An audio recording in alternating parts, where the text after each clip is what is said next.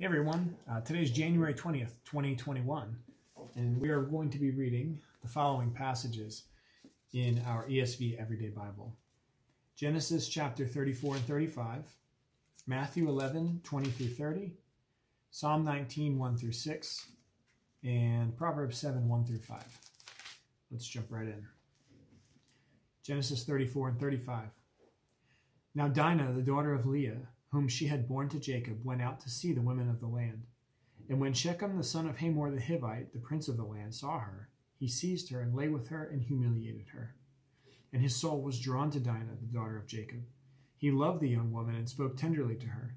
So Shechem spoke to his father Hamor, saying, "Get me this girl for my wife." Now Jacob heard that he had defiled his daughter Dinah, but his sons were with the livestock in the field. So Jacob held his peace until they came. And Hamor the father of Shechem went out to Jacob to speak with him.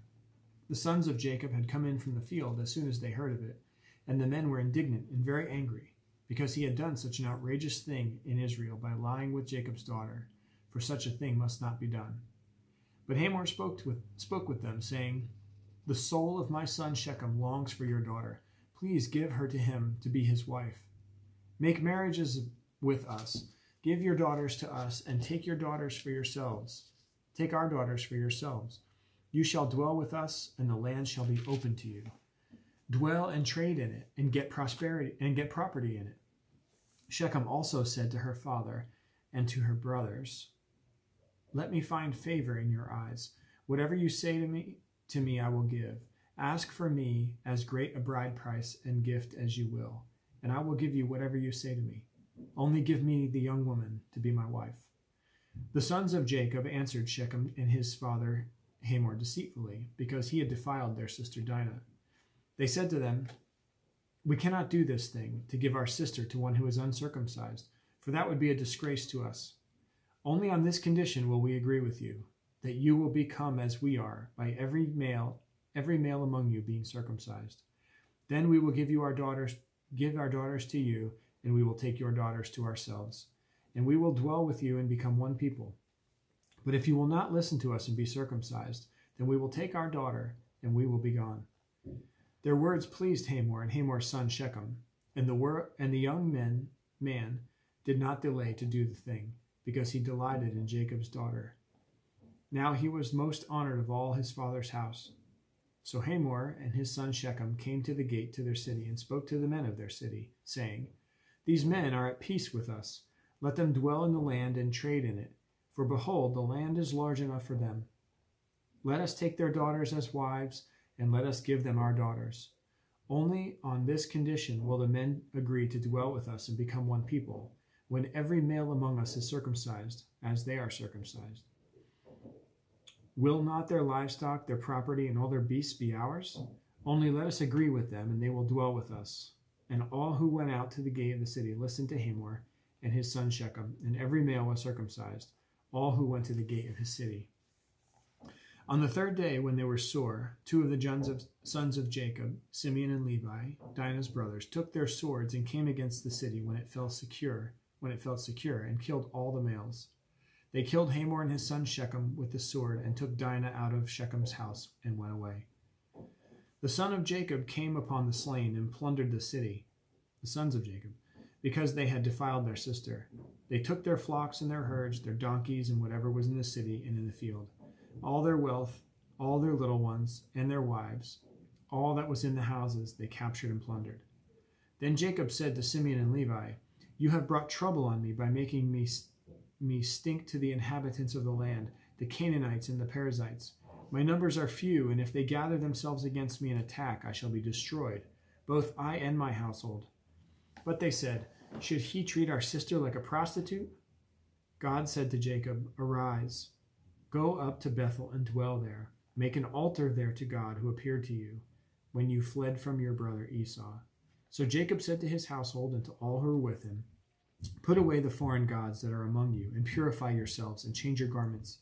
Then let us arise and go to Bethel, so that I may make an altar there to my God, to the God who answers me in the day of my distress, and has been with me wherever I have gone." So they gave to Jacob all the foreign gods that they had, and the rings that there were in their ears. Jacob hid them under the terebinth tree that was near Shechem. And as they journeyed, a terror from God fell upon the cities that were around them, so that they did not pursue the sons of Jacob.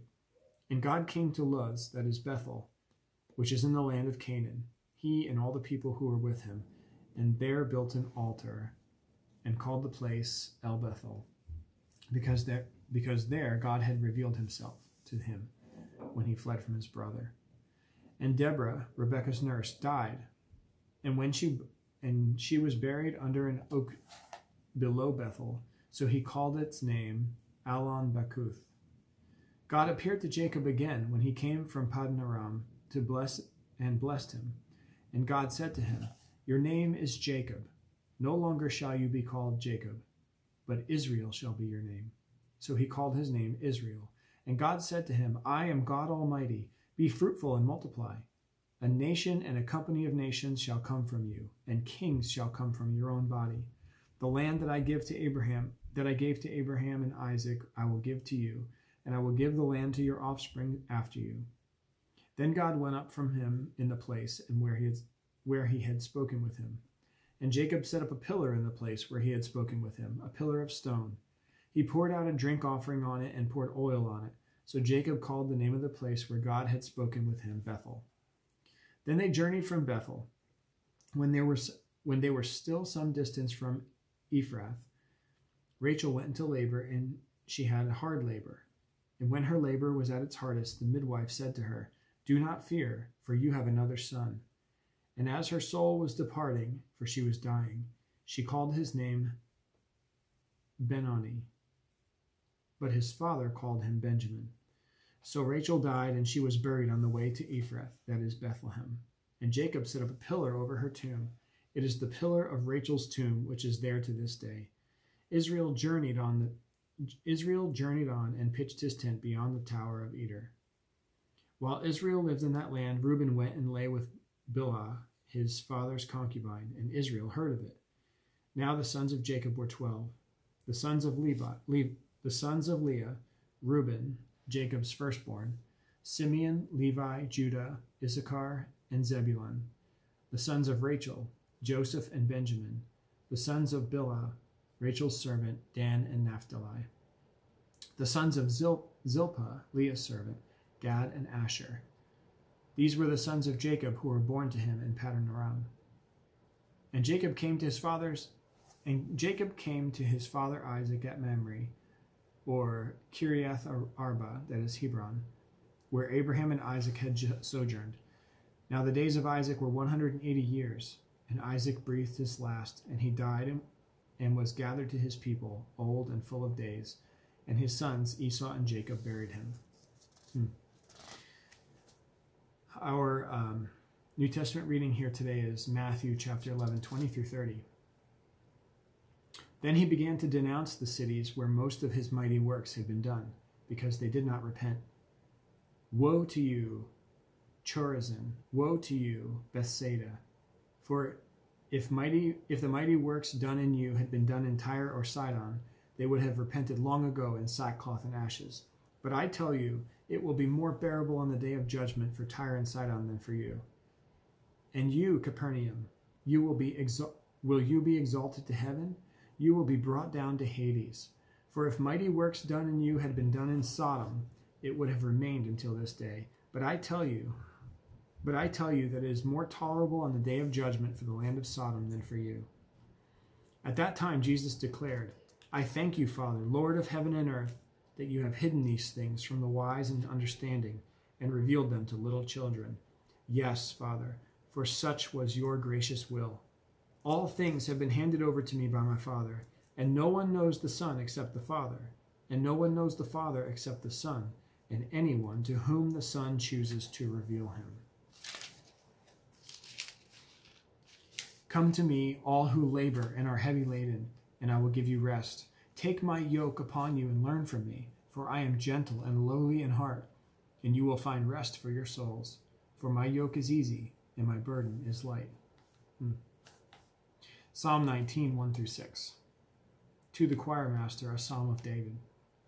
The heavens declare the glory of God, and the sky above proclaims his handiwork. Day to day pours out speech, and night to night reveals knowledge. There is no speech, nor are there words whose voice is not heard.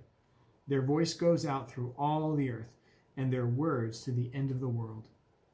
In them he has set a tent for the sun, which comes out like a bridegroom leaving his chamber, and like a strong man runs its course with joy. Its rising is from the end of the heavens, and its circuit to the end of them. And there is nothing hidden from its heat. Proverbs 7, 1-5. My son, keep my words, and treasure up my commandments with you. Keep my commandments and live. Keep my teaching as the apple of your eye. Bind them on your fingers. Write them on the tablet of your heart. Say to wisdom, you are my sister, and call insight your intimate friend, to keep you from the forbidden woman, from the adulteress with her smooth words. Wonderful stuff. Tomorrow is January 21st, 2021, and we will read Genesis chapter 36, Matthew 12, 1-21, Psalm 19, 7-14, and Proverbs 7, 6-9. Thank you guys so much for listening and for reading through the scriptures with me this evening. Hope you all have a great night. Thank you.